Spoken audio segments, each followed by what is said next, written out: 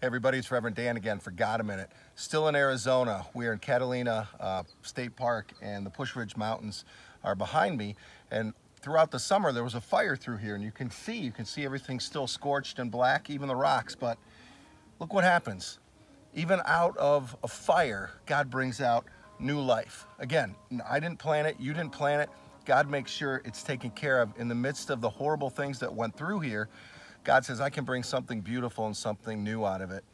So I don't know what you're going through in life. Maybe it's the pandemic, maybe it's a diagnosis, maybe it's an upcoming surgery, whatever it might be in your life, you're getting ready to face something. Don't forget, God can bring new growth out of anything, no matter what you're facing.